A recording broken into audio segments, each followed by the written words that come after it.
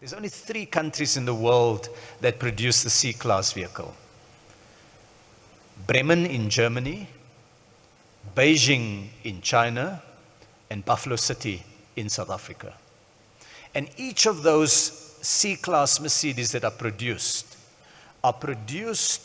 by local labor, not for the South African market only. We take less than 20% of their production. Most of their production is exported. So when you see a C-Class Mercedes-Benz in Rome or in New Delhi or in Sao Paulo, chances are that it would have been made here in South Africa. And so the localization effort is about highlighting this and seeing how we can drive more of that innovation in our society. And I want to end by pointing to a few key drivers of localization. The first one is partnership. We know that while government has a role to play in advocating the storyline for localization, and proudly South Africa does really important work here, we need to get the private sector as a whole to embrace that. And so we met with BUSA and COSATU and NACTU and FEDUSA in 2020. And after a few months of engagement, we landed an agreement, a commitment by all of these social partners to work together on a localization accord, to seek to localize 200 billion rands worth of goods over a 5-year period. And so when I talk about that anesthetic plant, it's an example of moving towards the 200 billion. When I see PG Bison telling me earlier about the factory, the progress with the factory that will build the continent's biggest board manufacturing facility here in South Africa, it's a contribution to that 200 billion rand. When my department works with a foreign investor to build an oil refinery, an edible oil refinery in Richards Bay, so that palm oil can be refined in South Africa, it's a contribution to that. So partnerships is the first driver. The second one is resource mobilization. We've had more than R500 million rand mobilized from the private sector in the last few years in support of the general localization effort. This is over and above what they're doing in their own value chain. Coca-Cola put 240 million rand of its own money on the table, and it said, let's work together to deepen localization in the South African economy. Air Liquide, which is a company that does work for Sasol, they run the oxygen plants of Sasol, put 100 million rand on the table. And in the last week and a half, you've seen the reports in the media that Heineken is putting 200 million rand on the table to support the localization efforts.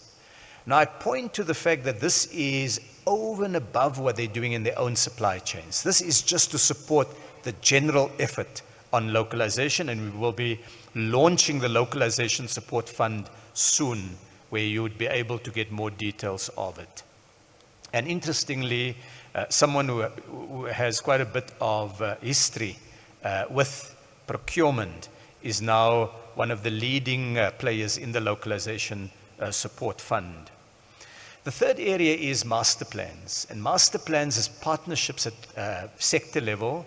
One of your talk sessions is a discussion on the sugar master plan.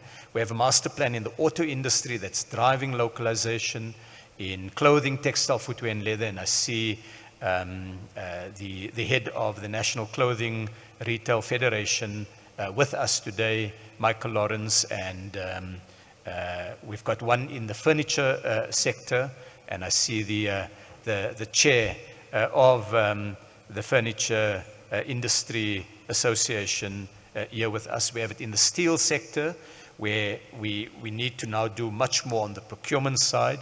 And we have it on the poultry sector, where we're buying more and more South African grown chickens as we go forward. So these master plans at local level, at sector level, is an opportunity for you to become involved. So any of the businesses here would like to be part of those master plans, please let us know. You can contact the proudly South African CEO and the team here, and we'll link you up.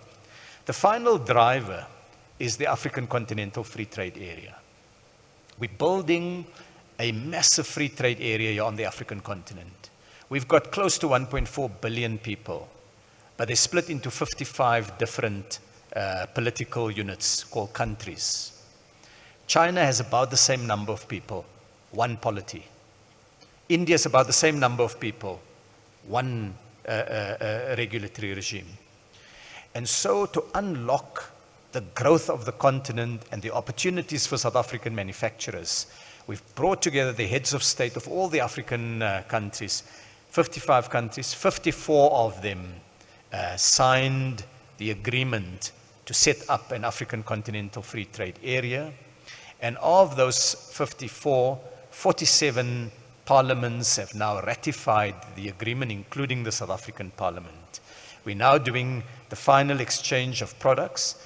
We may be able to start trading this year under the new concessions in the African Continental Free Trade Area.